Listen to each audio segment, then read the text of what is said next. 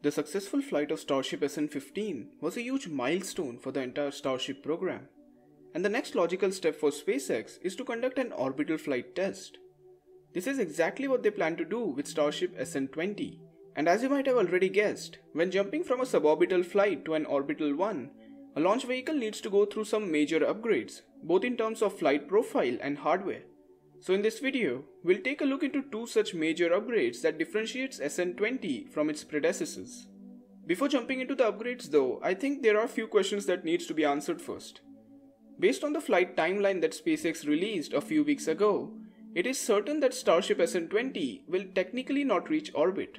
A spacecraft is considered to have reached orbit if its perigee, or the closest point to the surface of Earth, is above a certain altitude. The United States and NASA considers 80 kilometers as the boundary of space, while the internationally accepted boundary of space is 100 kilometers, also known as the Kármán line. So for Starship to be technically in orbit, its perigee needs to be above either 80 or 100 kilometers. And based on the flight profile that we have seen, SN20 just won't do that. And it makes complete sense. Consider a scenario where Starship reaches orbit, and in an unfortunate turn of events, SpaceX loses communication with the prototype. In this case, SN20 will remain in low Earth orbit and slowly deorbit due to atmospheric drag. This means SpaceX will unintentionally end up doing a China-like stunt, with a huge rocket stage undergoing an uncontrolled re-entry. And I'm pretty sure that none of you would like to see a 100-ton piece of stainless steel crash land in your backyard. So SN20 will technically be suborbital flight. Going with this flight trajectory will allow SpaceX to test Starship in near orbital conditions and at the same time ensure safety. So with this clear, let's take a look at the first major upgrade for Starship SN20, and that is the Vacuum Raptors, or RVAC. Starship SN20 will be the first prototype to demonstrate in-flight use of Vacuum Raptors. SpaceX's Starship is designed to have up to 6 engines, 3 sea levels and 3 vacuum-optimized versions of Raptors.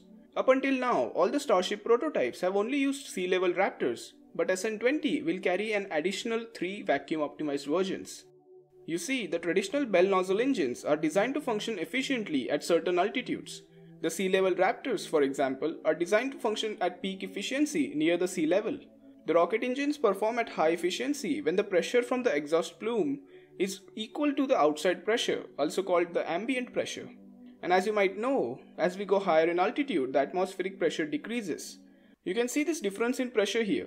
As Starship reaches higher altitudes, the pressure from the exhaust plume is higher than the ambient pressure. As a result, you can see the expansion of exhaust plume going on. This actually decreases the efficiency of the rocket engine. So in order to solve this, all the modern rockets have multiple stages, with engines in each stage designed to function efficiently in certain environments. In Starship and Super Heavy's case, the Super Heavy booster will have 29 sea-level Raptors, as it will predominantly function in atmospheric conditions. However, the second stage, Starship, will also work in the vacuum of space, so it will need some vacuum-optimized engines. The vacuum-optimized Raptors will have this extended nozzle. This extended nozzle will decrease the pressure from the exhaust plume. This in turn will increase the efficiency of the Raptor engines. You can see in this graph that how the rocket engines with larger nozzle diameters have higher specific impulse at higher altitudes. In simple terms, ISP is just the measure of efficiency of an engine. However, if you want to know more about this, do consider watching my video on Raptor engines after this one. Moving on, the next major difference between Starship SN20 and SN15 will be the number of heat shield tiles on the prototype. If you have been closely following the Starship development, you might know that with every new prototype, SpaceX is increasing the number of heat shield tiles on them.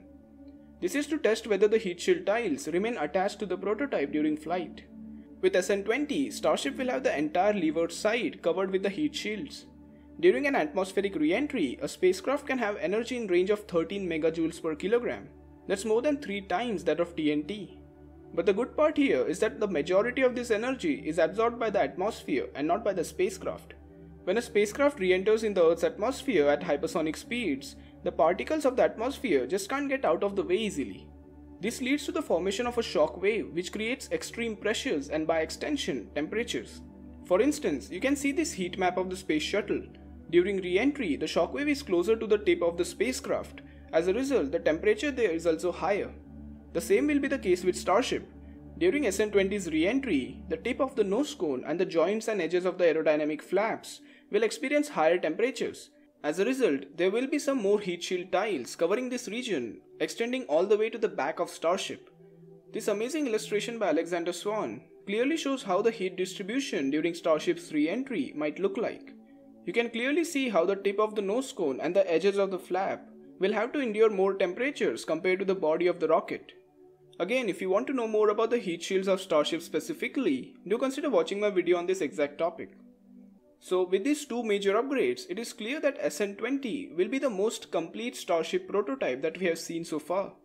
And these are just two of the many incremental upgrades that Starship SN20 will have over its predecessors. It is extremely possible that the probability of success of SN20 is even less than that of SN8. If you remember, no one expected SN8 to be as successful as it was. So similarly, it is also possible that SN20 might just surprise everyone and survive all the way up to re-entry, or even better, end up soft landing on the ocean. However, whatever be the outcome, SN20's test will just be an extension of the ongoing iterative development process at SpaceX. What do you think? What will be the outcome of Starship SN20? Let me know in the comments section. If you are new here, do consider subscribing the channel. Thanks for watching. Have a nice day.